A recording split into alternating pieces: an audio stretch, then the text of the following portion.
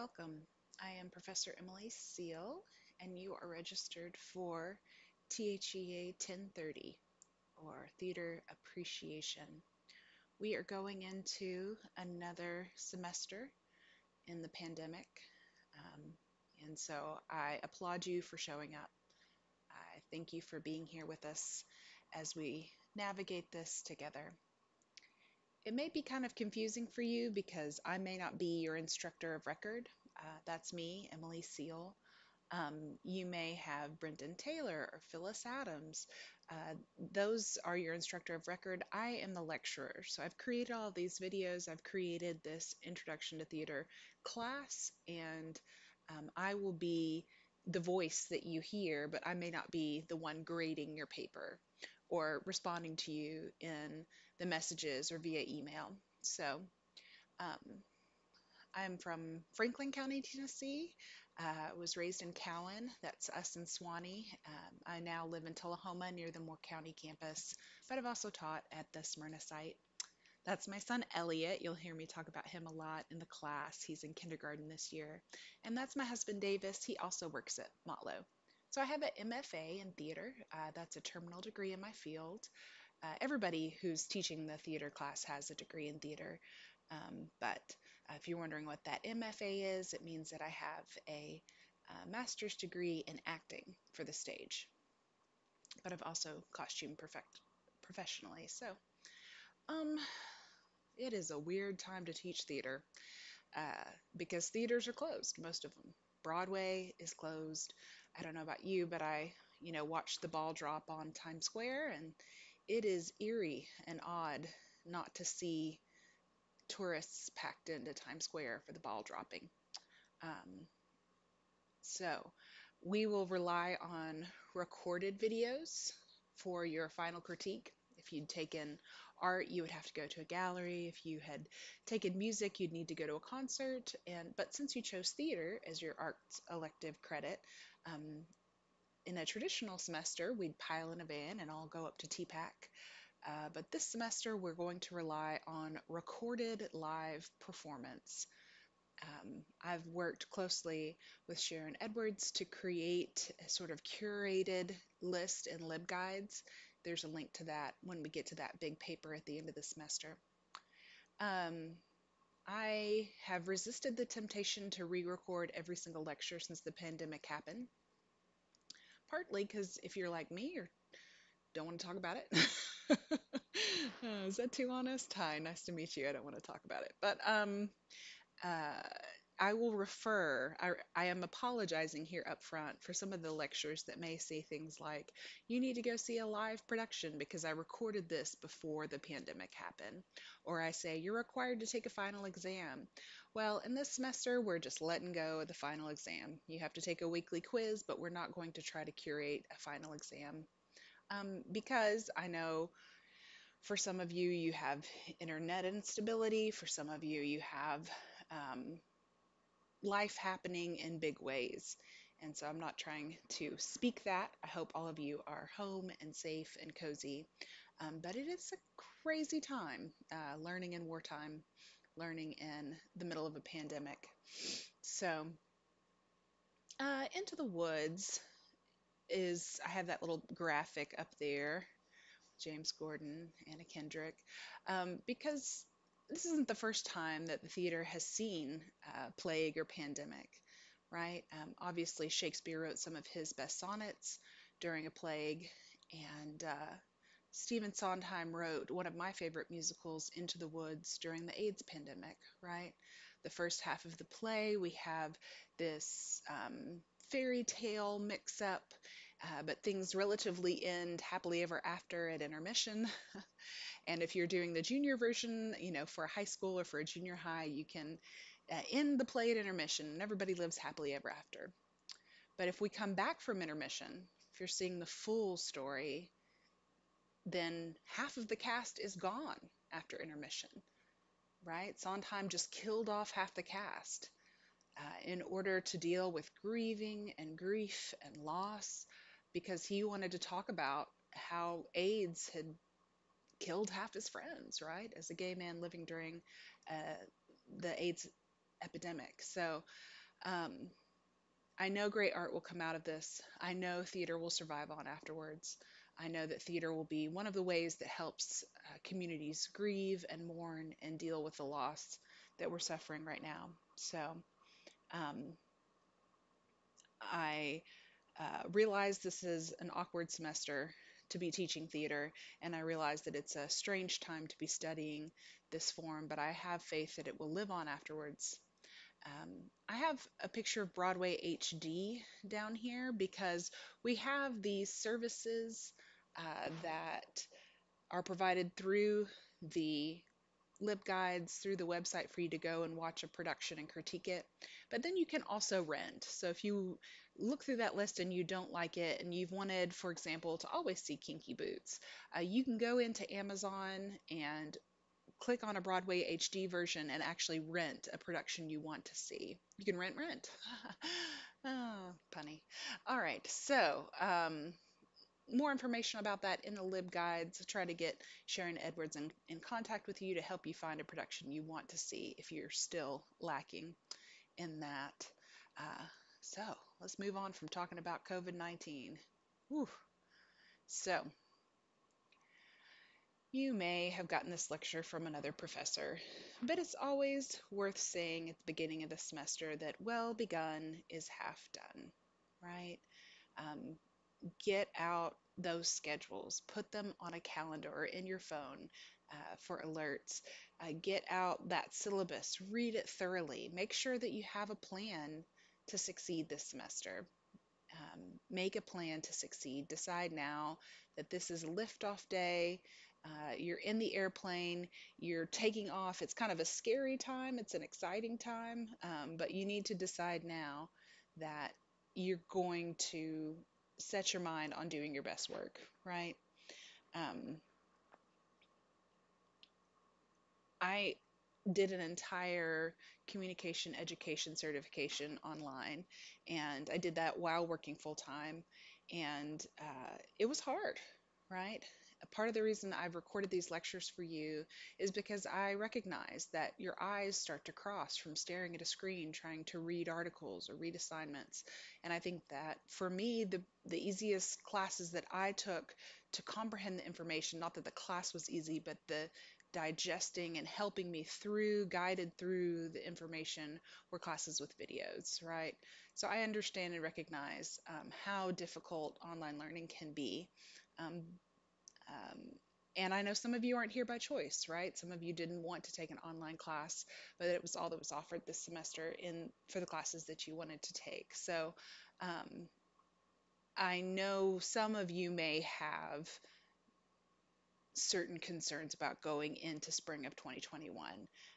And I'm just asking you to frame it for yourself. Make sure you want to be here, right? Look at those drop dates if you don't want to be here. Make sure you talk to a financial aid counselor before dropping your classes. But remember that college isn't mandatory. So um, we want you to be here, but we want you to choose to be here if that um, doesn't sound like Oprah, if that's not too woo woo. Oh. All right. So here's what happens over and over again.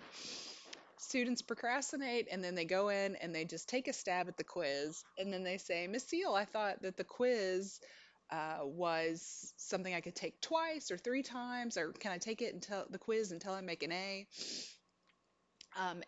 And this is a college level class, right? I want you to study and then take the quiz. I We need to keep the standards for the course high. So the quiz, you attempt it once, the grade you get is the grade you get. So please don't just go in last minute, guns blazing, Leroy Jenkins, and just blast at the quiz. Take the time. I've listed the terms and concepts to know. Make sure that you've looked those up in your textbook, you've read the chapter, you've watched all of the supplemental videos attached to the quiz, and watch the lecture over the quiz and then take the quiz. Don't just go in guns blazing to try to make the whole experience as quick as you can.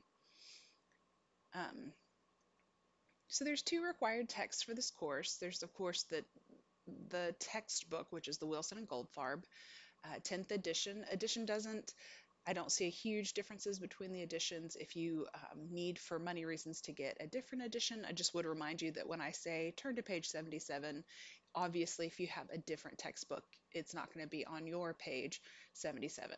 So I understand students' textbooks are expensive, but if you do choose to get a different edition, you'll be having to navigate yourself through that process. The other textbook that you have there is by August Wilson. He is a playwright. He wrote Fences, which was a movie with Denzel Washington. Recently, Chad Boseman and Viola Davis were in Ma Rainey's Black Bottom, which is now available on Netflix. That's also by August Wilson and directed by the great George C. Wolfe. So August Wilson is a Oscar bait type writer. He writes these beautiful, deep, dark, poetic, meaningful plays. And Piano Lesson is available in the bookstore to buy. It's probably also available in your local library if you have a library subscription. Um, there is a version on YouTube that you're welcome to watch. It's Oprah funded it. It was many moons ago, but you're still going to want a hard copy because you have to use the text to source and cite. So you're going to need to say in Act 2, Scene 1, and you can't do that by just watching the movie. So once again, you're welcome to watch the movie, but you'll also need a hard copy of this Pulitzer Prize winning play, which is a beautiful um, testament to the Black experience in America, which I think is so pertinent now more than ever. So, one of my pet peeves, if I am your professor, is when students come to me and they say, I'm just not creative. Um, that's really hard for me because creativity is a skill. Creativity is just like if you go and lift weights, you get bulked out. If you take a problem and you take a stab at solving that solution, you get better at problem solving. Creativity is a big component in problem solving skills. I just today sent my son back to kindergarten. Those teachers have had to be so creative to learn how to teach during a pandemic, especially little wiggling kindergartners. Right? On the spot, they have to be creative. They have to come up with ways to engage those students. Tons of creativity in America right now showing off. Obviously, these vaccines that are rolling out and these wonderful organizers who are helping with this vaccine rollout, right? They're creative. They're reinventing and rethinking the ways that we've done things. So, if you're going to graduate from college with a college degree saying, I'm a problem solver, I can take on whatever job you throw at me, creativity needs to be part of that. So when you're asked to write something creatively in the discussion board, when you're asked to draw something, please don't come at me with, I'm just not an art student. I'm not a that you're in an art class, right? It doesn't have to be a beautiful, perfect painting you're going to hang on your wall, right? This sketch doesn't. It's just called a sketch. But I do want you to apply yourself. I want you to try. I want you to follow all of the directions and give it a good old fashioned college try, right? So, what are you getting into? Let's look at it. So, there are weekly quizzes. They're every Thursday at 3 p.m. 3 p.m. because that's when IT is still open. That's when you can still get somebody on the phone at Motlow if you're having technical difficulties. I used to set them at 11:59 p.m. I know many of your professors do. I have students email me and say, "Oh, I'm so sorry I missed the 3 p.m. deadline. I know I'm so used to my classes having a midnight deadline." But like I said, that 3 p.m. deadline helps with if you're having a problem with the quiz in that moment, because at midnight, at Motlow, nobody's going to answer the phone. So um, if you need help with troubleshooting and you need to get a hold of a librarian, for example, putting those quizzes during the day was part of my logic there. So you have, with every module, you have a discussion question where you need to write a post. Sometimes you need to reply to other people's posts, and then sometimes you don't. I ask in the directions for each discussion, you can see whether or not you need to reply to other people's posts. But of course, a big part of the discussion is just engagement and you getting to know your peers, people who might end up being in your community, people who might end up being close friends of yours. We want to try to build engagement as much as we can during this dark time. So um, please engage meaningfully in the discussions and put your best foot forward. So we have an analysis paper over piano lesson that's due at midterm to the uh, software that has plagiarism detection. So I just want to take a moment to mention plagiarism, right? It's on your syllabus, it's a term. There's a writing center link on your syllabus that can help further define plagiarism. But this paper really should be your own thoughts on piano lesson. I'm not looking for spark notes on piano lesson. I'm not looking for a book report on piano lesson. I want your thoughts, your reflections. So please, please, please don't be tempted to take content from the internet in order to write your paper. This is not a research paper. So um, the same goes for your final paper. I want your reflections on the play. No need to go and read other people's analysis. This is your analysis. So if you have any more questions about plagiarism, give it a go Google it, right? Contact your instructor because it is an automatic zero if the paper is considered plagiarized.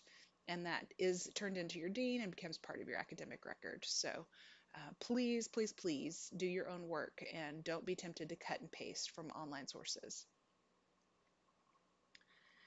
We already talked about the production critique in that first one, but just remember there is a second paper and that one's due at the end of the semester. And then that costume rendering, which I briefly mentioned, is due in chapter 9 and 10. So um, there are assignment kind of, we used to call them drop boxes, but places to turn in those assignments, those 3 assignments there. Remember, um, this one's due at midterm, this one's costume rendering is due a little after midterm, and then production critique is due at the end of the semester. I went ahead and gave you guys a week off for what is my Holy Week, Easter week. Um, you know, officially school isn't even closed until Friday and Saturday, but I do find that there can be a lot going on Easter week, and it seemed like another nice little break in your semester to kind of give you. So, what's in a module? Jazz hands. You want to read your textbook. Um, Look at the chapter or chapters.